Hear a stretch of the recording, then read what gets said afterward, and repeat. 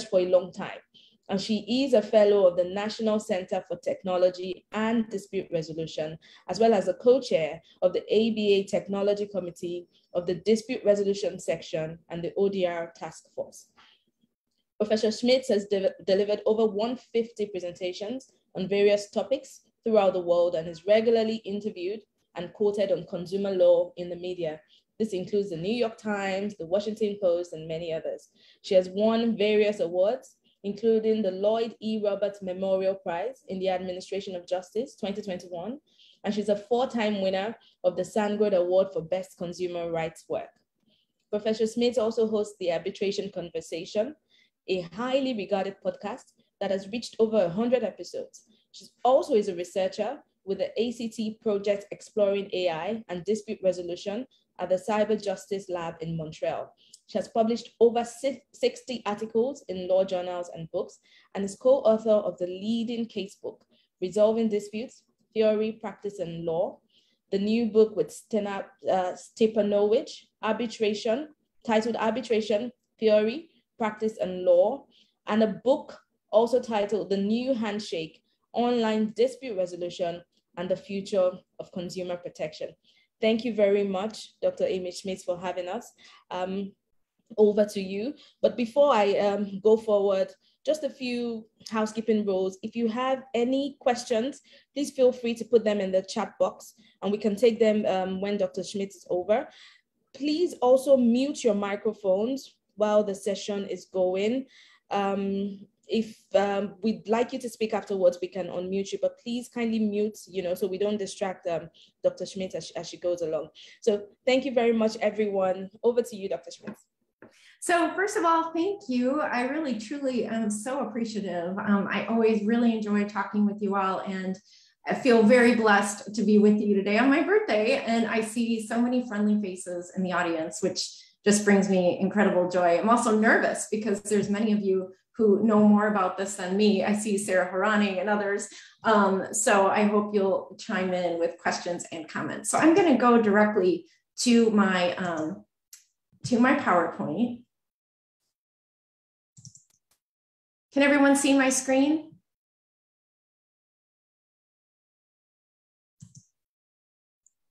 Yes, we can.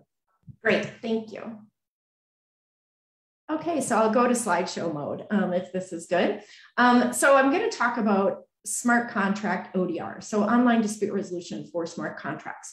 But before we go there, I just like to start out sort of setting the ground and setting the background about smart contracts and blockchain. As I like to say, they're not necessarily contracts and they're not necessarily smart. So it's really important to sort of put this into context. Blockchain has just boomed, as I like to say. Bitcoin, of course, we all know about, which is in the blockchain, but there's now over 1,600 cryptocurrencies.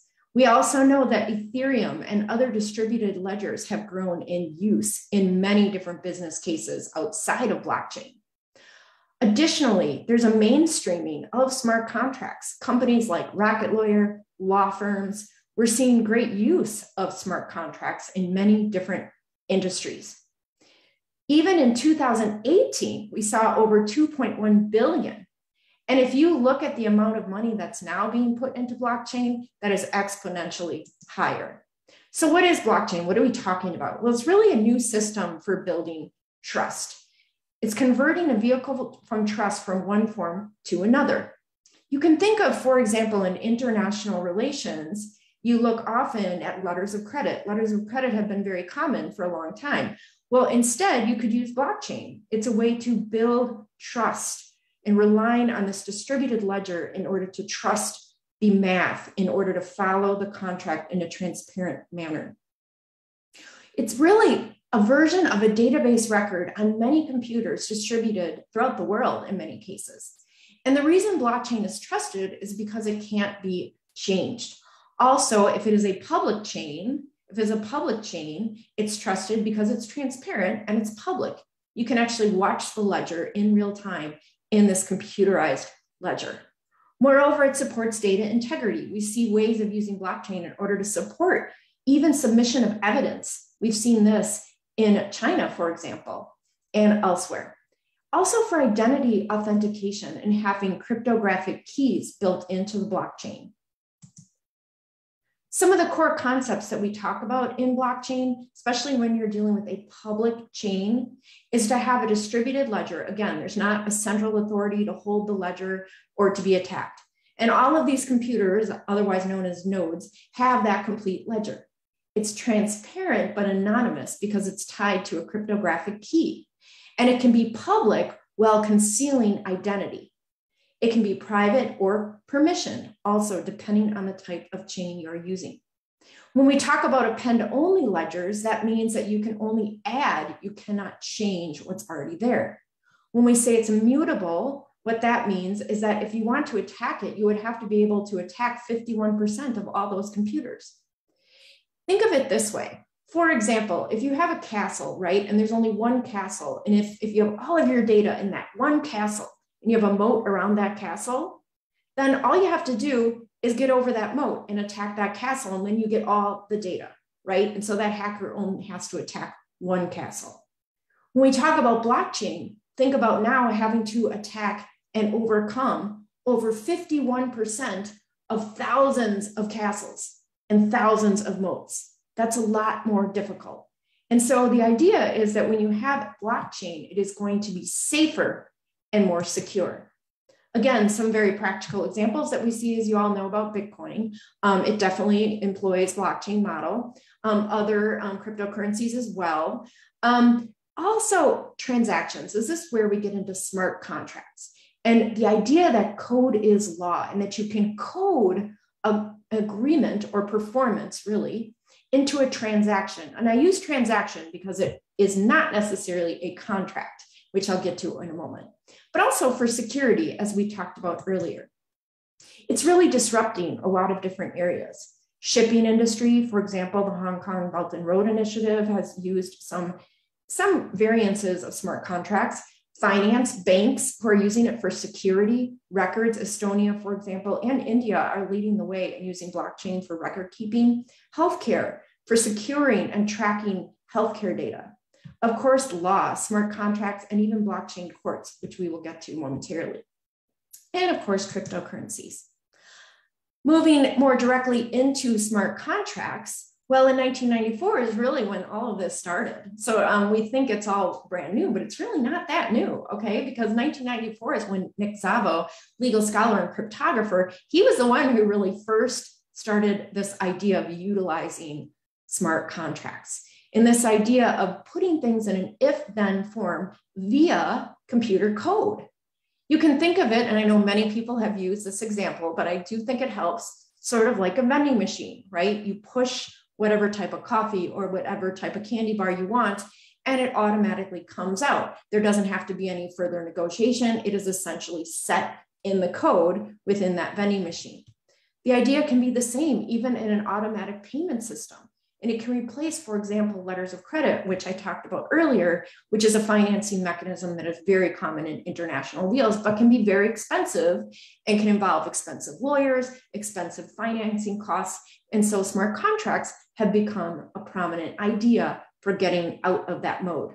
Another place we've seen this idea of using a smart contract is actually voting to make it such that you can provide some kind of security.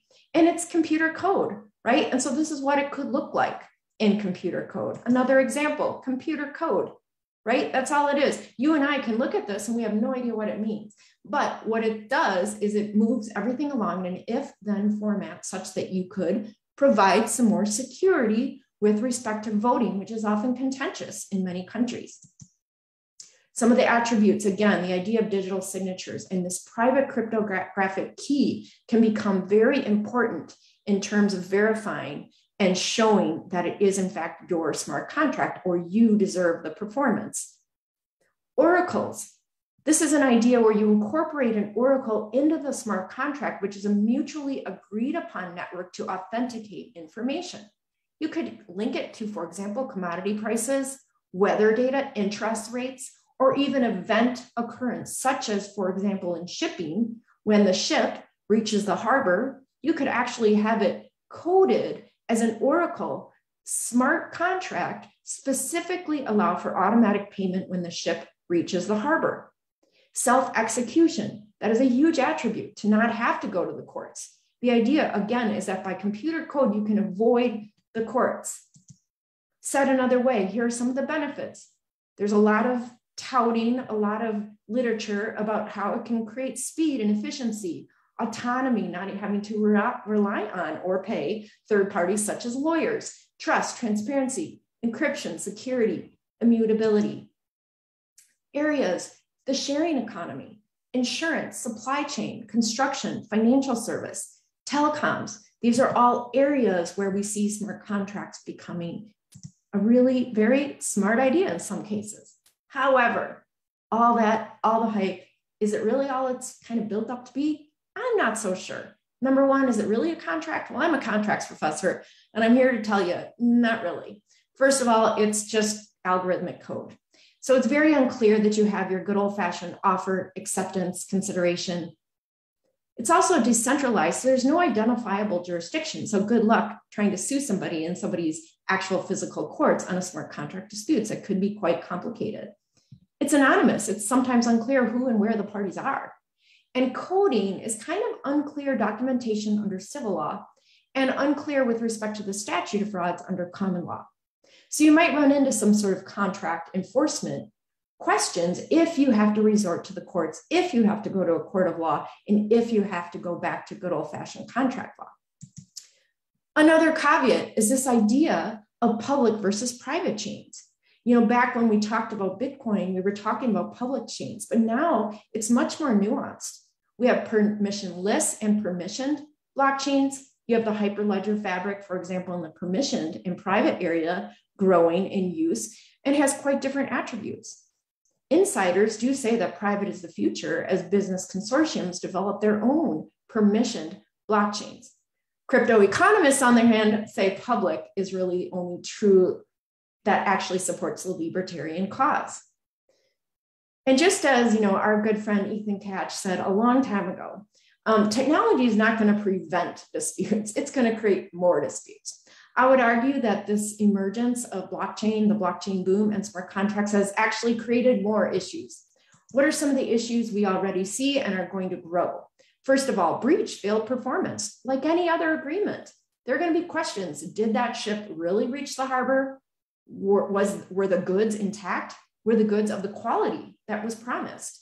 There can be coding errors. In fact, I went into a deep dive where I was researching and talked to specific people who actually code smart contracts. And they said that even coding can be interpreted differently depending on how you were trained in your computer coding classes, right? There's going to be mistakes, coding errors in these smart contracts. Remediation, there's going to be disputes about how do you provide a remedy in a smart contract blockchain fabric. Lack of capacity. We see this with the DAO and decentralized organizations, right? Well, do they really have capacity to contract? Because now we have smart contracts entering into smart contracts. And if that doesn't give you a headache, I don't know what would. I mean, that gives us all a headache, right? These are very big issues that can raise legal questions and disputes. Incomplete contracts. Does the smart contract actually take care of all the possibilities and eventualities? Enforcement. How do you actually make sure, even though you're supposed to have automatic enforcement, what if it doesn't work for some reason? Some error in the code or some other problem? You're going to have problems with enforcement, especially if you're going to have to rely on an actual physical court and judicial jurisdiction.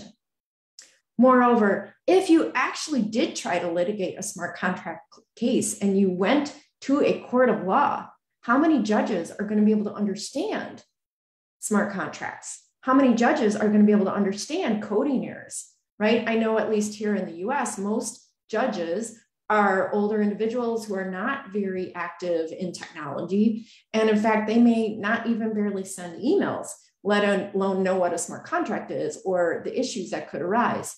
So there are a lot of different questions that could arise if you actually had to go to a court of law. So what do we know? We know, number one, that absolutely smart contracts are growing in use and they have different uses and different benefits. They also have problems and issues will arise and disputes will arise. So we have to come up with ideas of dealing with blockchain dispute resolution. Several have risen to the top. Number one, arbitration on the blockchain. Some examples are OpenBazaar and others. Even here in the US, we see the American Arbitration Association having different arbitrators who are specialized in technology and would be able to answer some of those questions. So that's just good old-fashioned arbitration with a live person who is deciding blockchain dispute resolution. Things regarding smart contracts, and this would go to a private arbitrator. You can imagine this could be under the ICC rules, the AAA, ICDR. You could go under any various rules and actually have good old-fashioned arbitration. But the real story and sort of really interesting cases, and I see Dr. Harani is here as well, and who's an expert in the field, is crowdsourced dispute resolution. And here what we're seeing is tokenized voting on the blockchain. Now we can fight about whether it's mob justice, or is it just gamification, or is it a valid application of game theory? And here we have companies like Claros, Jur, Aragon, Delphi, Rhubarb, more. Some have come, some have gone. We've seen different ones that don't exist anymore. And what it is we have essentially blockchain and crowdsourced dispute resolution. What do we mean by that? We mean that all of these token holders, individuals who go and purchase these tokens, then become voters. And so then a case could be presented to the jurors within Claros, for example, and those jurors will then put their tokens toward whichever party they believe will win. And I say will win, not who's right. And the reason I say that is because the way it works is that you, as a token holder, you want to bet on the winning team. Because if you bet on the party that eventually wins, then the tokens held by those that voted for the losing party will now go to all of those that voted for the winning party. So it's in your interest to vote for the party you think will win based on the evidence presented. Now, if you're applying straight game theory, it does in fact make sense that the one who is right, who has the best evidence, will actually be the one that most of the jurors will pick, because they would surmise that the person with the best evidence will win, that they're both right and they'll win. However, there could be gamification. There could be juror tampering. There could be other issues that occur within this tokenized system. So we can sort of question whether or not we believe that this is fair, or we can even ask ourselves, what is justice? Maybe the justice that is requested in this case is simply quick, fast, and we want to use a system like this. Because if we are putting our agreements on the blockchain and we're betting on decentralized enforcement, then we may in fact want decentralized justice. In fact, I met with the CTO of Claros long ago, I think it was 2018, in Montreal at a coffee shop, and I really wanted to see exactly how it works, and I really wanted to understand. And he explained, and it made sense. You know, he said most of the people who are using Claros believe in the math. They're crypto economists, right? And so this idea of decentralized justice makes sense for someone who is trusting the math. If you talk to many individuals who hold Bitcoin and who bet heavily on Bitcoin, it's because they actually trust the math and this decentralized ledger system more than they trust the World Bank, for example. You could even see automated or bot resolutions coming on scene. I know my current research is actually more focused on this use of AI and artificial intelligence and what's going to happen with using data analytics and AI for resolutions. We could see a situation where that is exactly what individuals want when it comes to justice. But I would ask us to pause and to always think about dispute system design and the principles of dispute system design. And ask ourselves, number one, who are the leaders in this field? It's really unclear right now. It is sort of, the Wild West when it comes to dispute resolution on the blockchain. We don't really have governance. We don't really have, we know Morenike, and we know all of us who are part of iCoder. And I actually just upped my dues again, so I'm happy to be a part of iCoder. do we have clear leaders in this world? And do we have ethical standards that are in place? Design process. It's important to involve the stakeholders. And oftentimes we do not see all of the stakeholders involved in deciding a certain process. Process pluralism, considering functional analysis. Did we create a system that makes sense? Now, one could argue that decentralized justice makes sense in a decentralized system, because when you talk about functional analysis, you're talking about fitting the technology to the fuss, not just fitting the forum to the fuss, as we talk about in ADR, but fitting the technology of the fuss, as we talk about in ODR. But also having an ongoing commitment, thinking about incentives, learning from mistakes, and improving the system based on research. I would argue that in dispute system design for blockchain, we have to watch out for conflicts of interest, bias, and power relations. I do think it's smart to use the traits of blockchain to enhance blockchain dispute resolution, things like integrity of data and enforcement of resolutions. And using that dispute data for constant improvement with the system. Claros, for example, does continually conduct research seeking to improve the system, which I think is very helpful. User-centric and practical design is absolutely clear. Finally, I invite us all to think about this regulation of smart contracts in the blockchain and what that looks like. I do think there's a clear need for ODR to resolve smart contract disputes. It just doesn't make sense to go to a physical court of law for a smart contract dispute. But we also have to realize that it's impracticable to code for all possible breaches of contract, all bugs in the system, for fraud, for unconscionability, for unpredictable behavior, for bad coding, for mistakes in coding, at the same time preserving the integrity, the anonymity, and efficiency of smart contracts. Again, insisting on ethical design, ethical execution, and I will put a plug in for iCoder and their principles and standards, which really set a good starting place for us all when we think about ethical ODR. And that should apply on the blockchain, just as it does in other types of disputes. So with that, I will thank you very much for taking time, and thank you for spending my birthday with me. I also invite you to take a look at my papers. I did write a paper on this with Colin Rule, and I have some other articles specifically having to do with making smart contracts smarter with ODR, and they're all for free on my SSRN page, which is provided there below. So with that, I am going to stop the share, and I am going to end the slideshow here. And so we should be back to full view. And I gave plenty of time because I'm looking forward to discussion, especially now that I know we've got ringers in the audience who know a lot about this, Dr. Harani. So without further ado, and Merez and Morinike on the ethics. So I hope that we can have a robust discussion. I think that this will be very interesting, and I look forward to your questions. Thank you very, very much for sticking. In fact, you didn't stick to time. You beat the record in terms of time. Thank you. Thank you so, so much for that. It was such an insightful conversation. I mean, I loved every bit of it. I didn't want you to stop. I must confess, many things, honestly, many things stood out for me.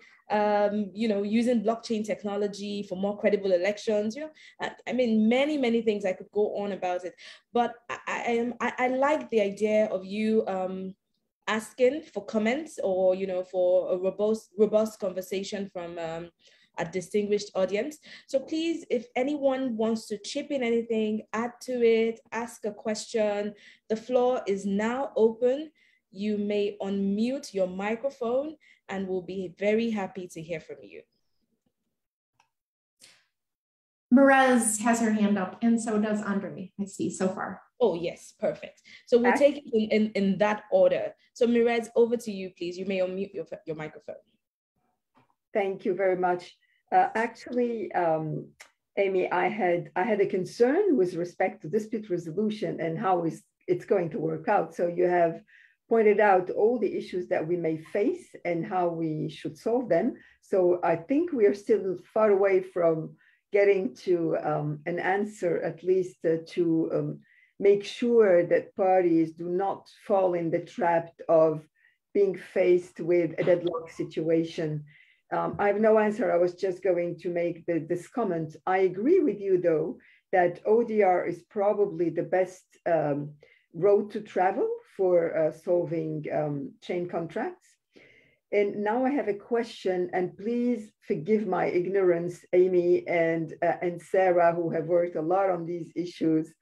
Now, let's assume that, you know, that lawyers love proof, and we need the proof in order to make sure that at the end of the day, the decision or the award is enforced.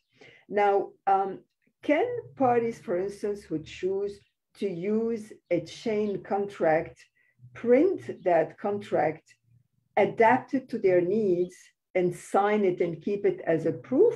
Or is it supposed to be used as is and stay online without any copies signed by the parties? That's a fantastic question. And this is why I wanted to go to questions, because it's like different slides and different things that I didn't fully explain, because I thought, oh, we can go into this some more. And what you're asking about, Mirez, is one of the big problems that occurs when you're talking about, for example, under common law, and here, at least in the US, we deal with the statute of frauds. And like you said, proof, and what kind of proof would you have?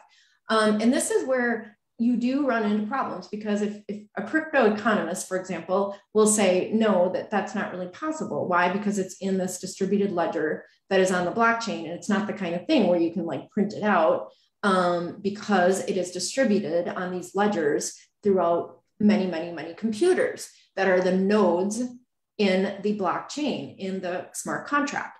And so it's a distributed ledger that is purely in code form on many different contracts. So it wouldn't be the type of thing that you would be able to, for example, print out and then edit on paper, right? You would have to do it. And if it's a public chain, and if it's append only, you would actually have to append that database in this distributed ledger.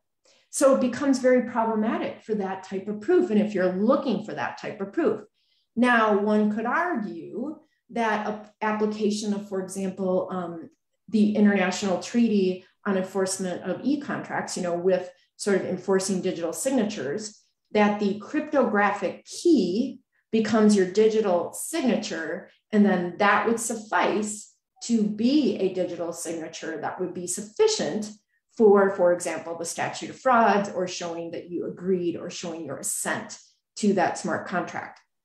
So there are different ways to look at this as well under particular laws, because, for example, I know here in the United States, there are various states that wanted to become hubs for smart contracts. And so they have passed laws in their state to enforce smart contracts in the blockchain pursuant to a cryptographic key.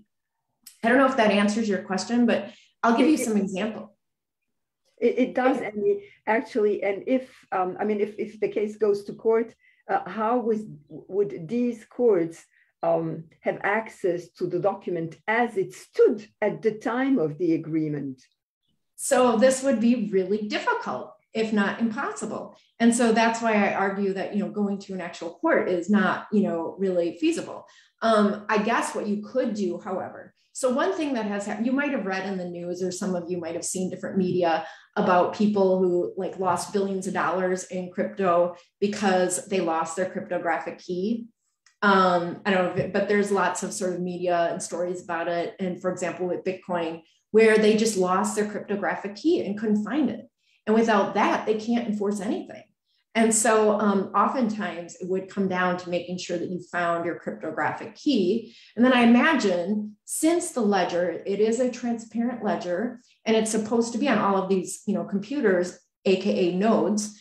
So arguably you could say that it would be possible to produce your cryptographic key along with perhaps one copy of the ledger on some sort of way that you would transport that electronically to a court, I suppose, in order to prove up your, you know, that you deserve the rights to, for example, cryptocurrency.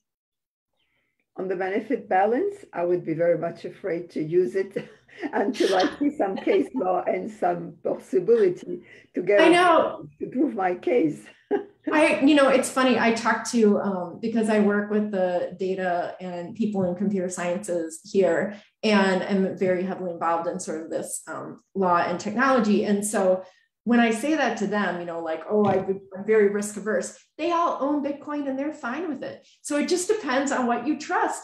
And if you trust the math and you trust computers more than you trust people, for example, maybe it makes sense for you. So it is true. I'm the same way. I do not own any cryptocurrency myself. So thanks, Amy. Thank you. Thank you, Mirez. Can we then have Andre, please?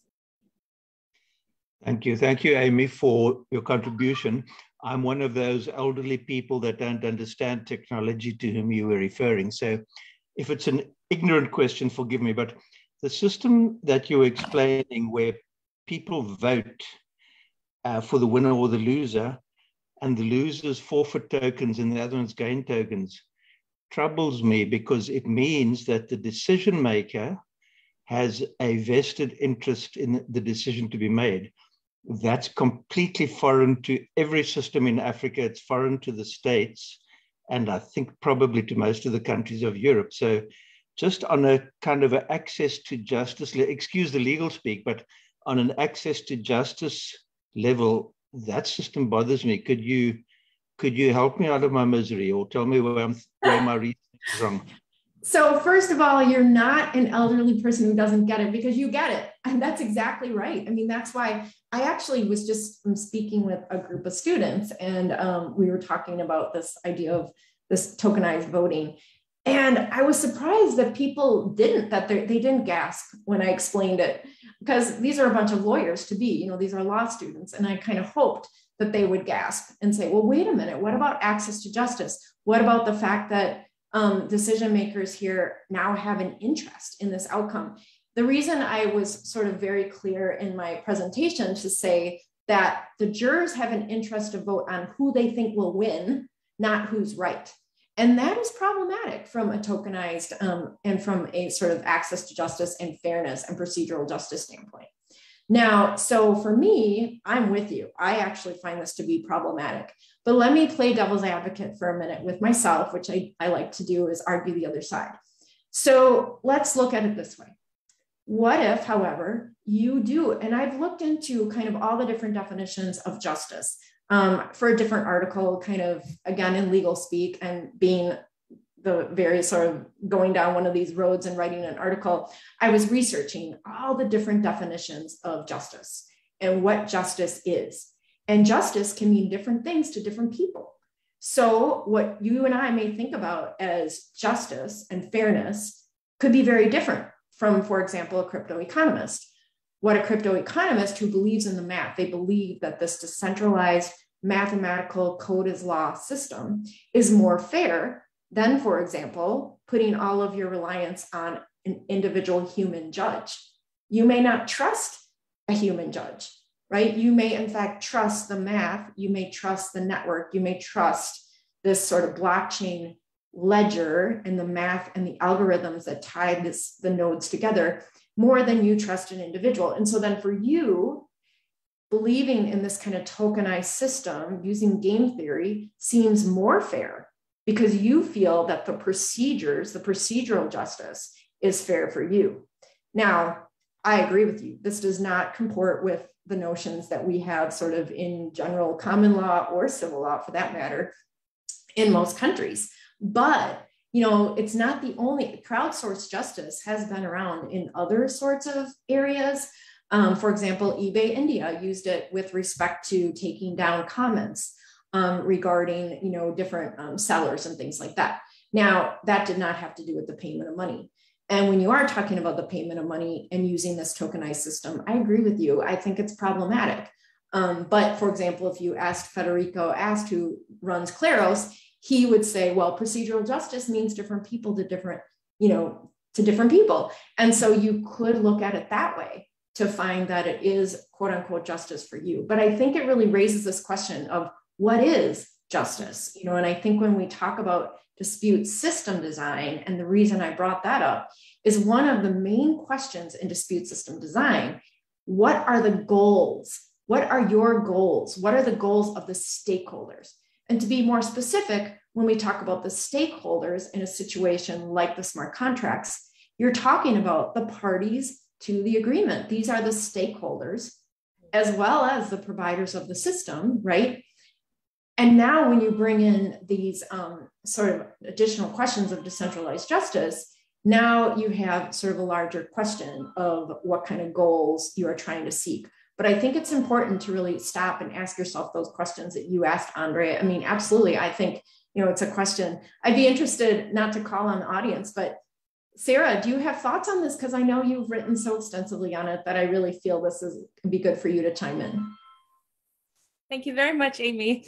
First of all, it's really nice to see you and everyone, and Miraz, thank you very much. Happy birthday. And thank you very much for your very kind references. Yeah, that's very kind of you. I guess my question is, I was trying to type it here.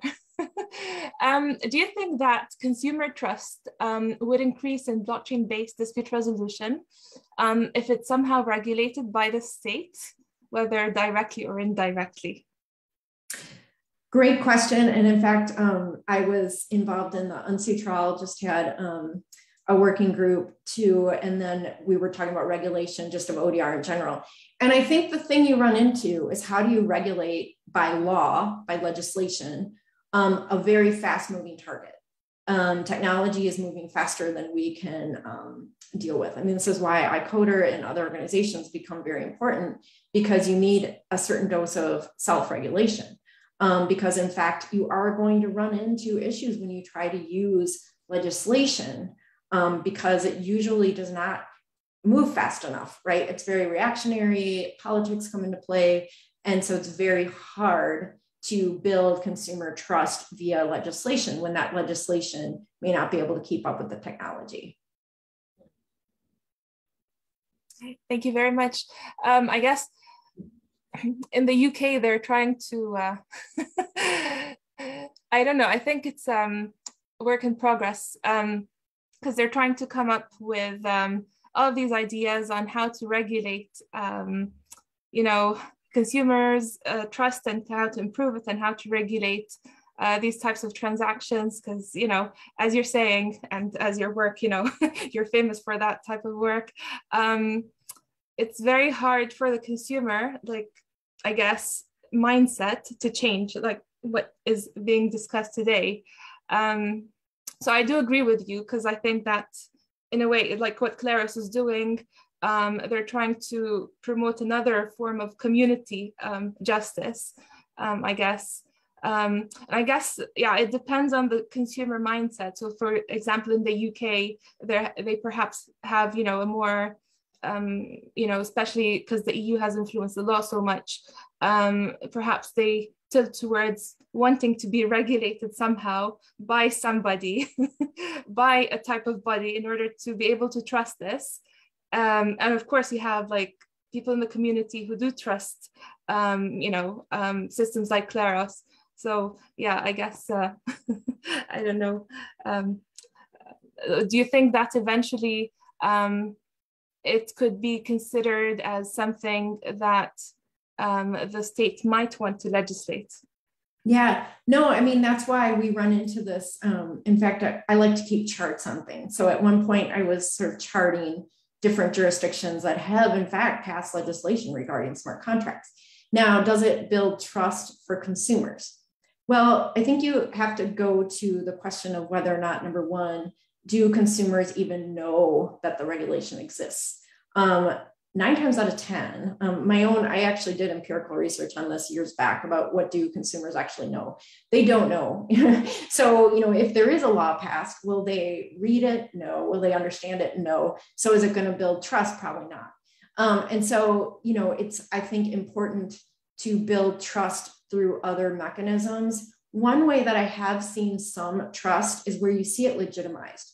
So for example, I know when Rocket Lawyer decided to start incorporating and allowing for the use of cryptocurrencies for building smart contracts, that sort of legitimized smart contracts for consumers in a way that made it real to them, because they thought, okay, wait, if Rocket Lawyer is willing to work with them, maybe I'm okay with this.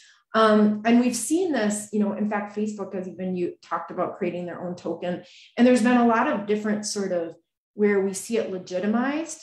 And I think when you see it mainstreamed and legitimized within particular corporations, that's when consumers start to trust it.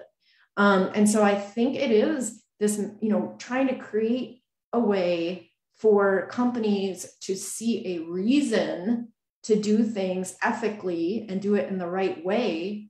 And then it becomes legitimized within those companies and within these sort of institutions. I think that's how you actually help build trust. So I do think, and I also, going back to sort of the crypto economists, they already are building their own community, and they already are trusting the blockchain more than they trust people. So I think that's another, even if we look at, for example, with the invasion of Ukraine, lots of people in Russia they went ahead and they were buying up cryptocurrency because they were trusting the math and trusting blockchain more than they were trusting government. And so I think that's another way that we're seeing this movement toward decentralized avenues. Does that make sense? But Amy, when you speak about confidence, I guess that like eBay, if we don't publish the decisions or the enforcement of any decision potentially, like on eBay, how would people acquire this trust in a system or in a company using blockchain or other systems? Yeah, well, arguably, Claros is transparent, right? So arguably, if you understand how to sort of do a deep dive into the system, the ledger it would be transparent who won and who lost and what was presented, because it's in the blockchain, right? In a transparent blockchain. So if you asked Federico with Claros, he would say, well, it is transparent. It's more transparent on the blockchain and with Claros than it is, for example, eBay, right? And so you could say that it is transparent. I mean, at least that's one benefit, I will say, when you're talking about blockchain, if that helps. And Morinike, I'm so sorry, you had your hand up. It's fine. In fact, everything I wanted to say is kind of like woven around the things you have said. And I was actually going to talk to the issue of dispute system designs, and to say that the people who actually design those kind of justice, because justice to them can only be in respect to their environment. And we all know that in DSD, that justice for you is what you design it to be, because you want it to meet the needs of those particular people that you want to resolve disputes that arise within their system. So for them, that is justice. And a very good example is eBay, because for so many of those disputes that were settled, we all see the numbers and we heard the reason why they were is because people thought it was better to just take this and move on quickly. Because what they were interested in was not the legality, the right or wrong, but the fact that they could get it fast, efficient, and allow the system move on. So for example, for them, that is justice. So it's really not your perception of justice wherever you are, but it's at that point and in that circle, what is justice and what they planned or designed it to be. And that's what it is in the blockchain. So yes, we see all of the problems, and I agree with you and Andre and all of that. But then for them, it cannot be anywhere else. Legislation is territorial. What we're talking about is nowhere territorial. So it's not possible to use legislation to deal with issues that are not territorial. So those were just my comments, just to buttress what you've all been saying, really. No, okay. That's fantastic. And I just want to add on to that a little bit further, because yeah, if we think about, even if you were a pure doing sort of cost benefit analysis, right? And you really wanted to sort of think of it from a cost benefit analysis, based on what you're saying as well, Morinike, and I agree. I mean, you can have individuals, for example, where they decide they're using this sort of decentralized system because efficiency is something that they value more than anything else, because that's why they're using a smart contract, right? Because smart contract by its very nature is very efficient. And so if you really, that's what you believe in and that's what you want, then that quick decision with automatic enforcement on the blockchain is justice for you, because that's what you value. So it really comes back down to value. And let me give it a kind of the contrary. If, on the other hand, if what you are trying to do is sue, for example, about sexual harassment in the workplace, you're not going to use blockchain, because what you value is you want your day in court. You want to get it out there. You want to vent. There are different values that you have with respect to what you want. Your goals, going back to dispute system design, are very different. And so you're never going to use a blockchain dispute resolution system. And I think what we also see really going to system design as well is that since, we've seen some of these like Claros and Jur kind of created now 5 years ago, they've really not taken off in other areas. I mean, it's really pretty particular to areas where you have individuals who are fully ensconced in blockchain. They believe in blockchain. They're part of the decentralized justice community. Great example is, for example, when he was showing me Claros in action, the dispute that he showed me was a dispute regarding whether or not a particular cryptocurrency should be listed on one of the main crypto exchanges. And there was a dispute about whether or not that cryptocurrency was valid and should be listed on the exchange.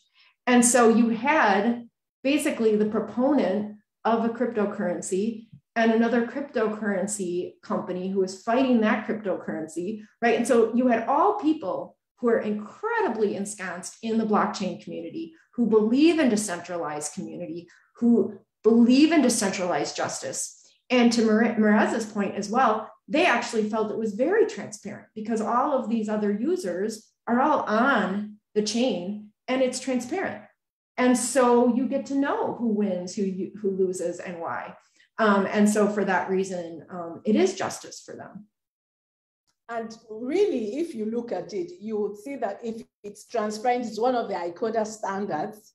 So it's accountable, it's transparent, and it suits the particular need. So it sure does meet the standards within their framework. Yep. If we want to fit the technology to the fuss, as we say. Yes, Mirez. But perhaps not all the needs, actually, even if it's accountable and so on. So this is why I think that the chain contract is not necessarily adapted to all kinds of agreements or situations. But anyway, coming back to your comment, Morenike, with respect to justice, and as I wrote in the chat, actually what I consider actually in eBay, the person only needed to get it's right. So I need to have either the product replaced because it's not functional, or get my money back. So this is what justice is to me, obtaining what I'm entitled to. They would not necessarily question any legal aspect, but they want to get what they are entitled to. I guess that we can sum it up we can sum at least up justice to this basic need of getting my right, in my view. Okay. But Mirez, sometimes they could get less than what they would ordinarily get if they had to go further, and they would settle for that because it was faster and more efficient to just be able to stay within the community and get along. We agree, and eBay is really the perfect example. Yeah. I would raise one concern that I do have, especially from a consumer protection standpoint. And it's this. I think the one concern coming online now is the fact that many consumers don't understand what they're getting themselves into. So they may in fact purchase cryptocurrency without having any idea what they're doing, because it's a fad, because they hear, oh, I can make a quick buck, but they don't really understand what they're entering into.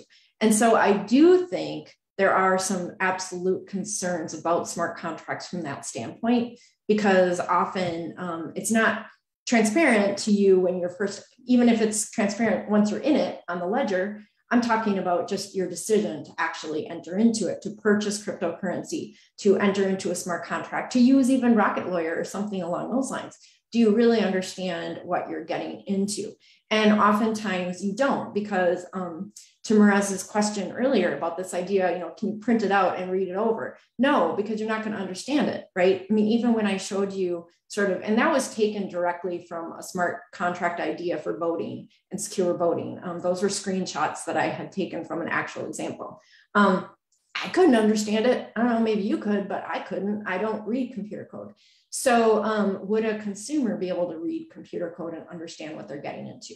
That I think is a problem. And, you know, to Sarah's point as well, I think we do have certain laws in most countries that could apply. For example, in the US, we already have deceptive trade practices laws and laws under the FTC, the Federal Trade Commission. And so you might be able to argue that some of these companies putting forth these different sort of promising these efficient ways to purchase things using cryptocurrency or whatever it might be, well, if it's deceptive in the way that it's marketed, or they provide information that is not correct, you would be able to sue under deceptive trade practices law. And similarly, in the EU, you have different consumer protections that actually could already apply, especially if you have fraud or something along those lines. So I think, you know, there's a lot of law that already does exist that could be applicable in these different situations. But I just think it does raise this, you know, not everyone getting into smart contracts understands smart contracts. And that I think is problematic. The other piece that is really interesting, I was talking to healthcare companies, and this was a while back, and they were talking about the use of blockchain to secure the information, because as we know, hospitals have information that is very sensitive. And so they are subject to very stringent standards in terms of that information and data privacy. Now, arguably, and of course, some of these smart contract companies and some of those blockchains will say, okay, we can really keep your information secure. It's 100%. It's much more ironclad than putting something, any other kind of security that you might have. But actually, it is hackable. Everything is hackable. And so the minute you think that anything, any system is 100% secure, you're kidding yourself. And so, you know, that I think is another sort of trap that a company can fall into if they're relying on smart contracts, if they're relying on the blockchain to be this sort of fix-all. It's not perfect, and anything is hackable, and nothing is fully secure. That I believe strongly in. The concern you raised also, Amy, is to get courts understand if ever a case ends up at a court. So I think. Can you imagine how expensive that would be? I think about, as you know, back in the day, I was a litigator, and I think about all of the cost of hiring experts to prove up a case like this. Very expensive litigation. So that's why another reason why I think it has to be online arbitration, perhaps online dispute resolution of some form, that I think is absolutely going to be better than trying to go to a court of law. But the problem of proof remains, whatever forum you choose for the dispute resolution. Absolutely. But proof in the ODR space will be different from proof as you would expect in the court. So I'm sure they'll be able to work around that.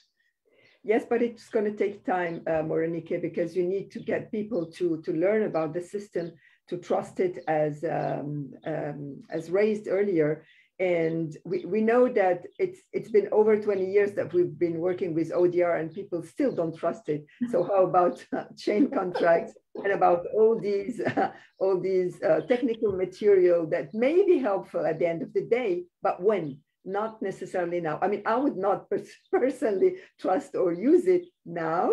I think I need to see more of it and more case law and trust it. So you're speaking to a lawyer who's saying that.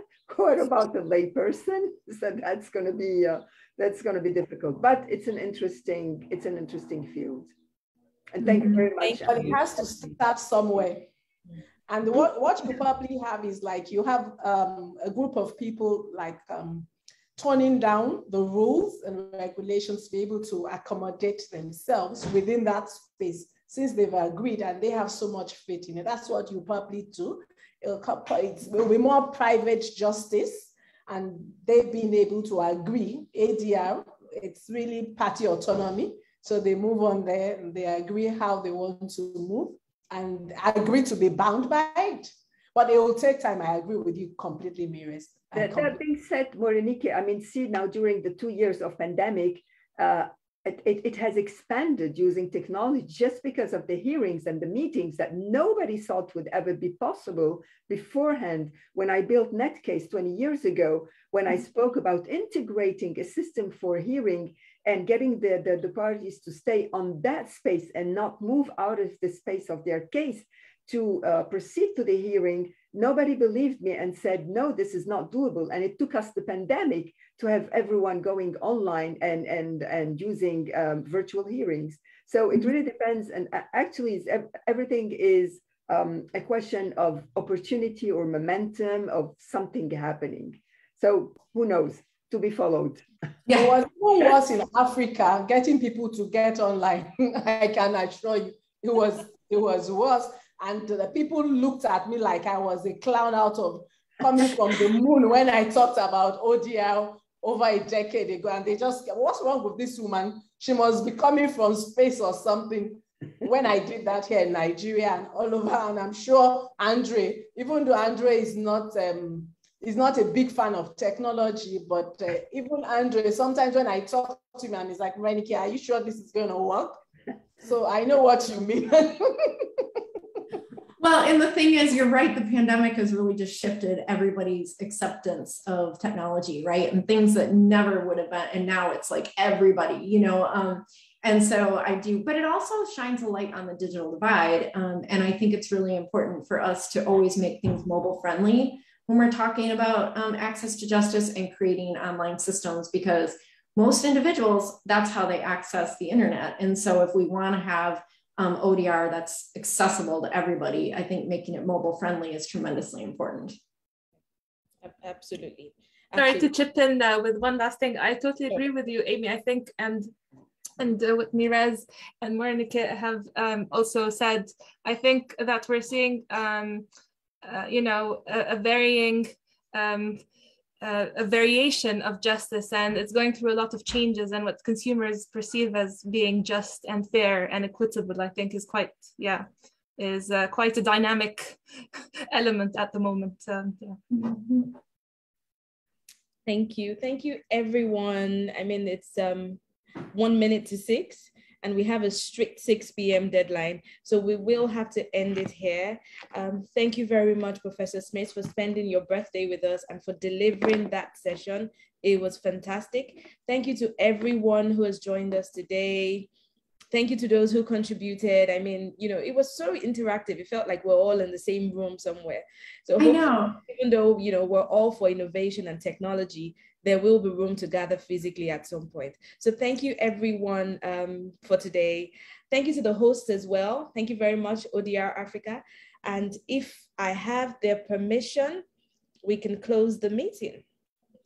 Thank you. I just want to say a thank you, everybody. Have a lovely day. Thank you, Amy. Happy birthday again. Thank you. We had the birthday song at the beginning. And enjoy the rest of your day. Your day is just starting anyway. Thank you again. We'll have you soon. We'll have you again soon. Sounds great. Be well, everyone. Thank you so much, Perenami. I should say thank you for being the very good chaperone. Thank you, everyone. Thank you very much for having me. Thank you, Mireille, our advisory board members, Mireille, Juan. Thank you, Andre, Thomas, Grace, Erima, Ayosia. Thank you, everyone. Thank you, Michael. Bye. Bye, everyone. Bye.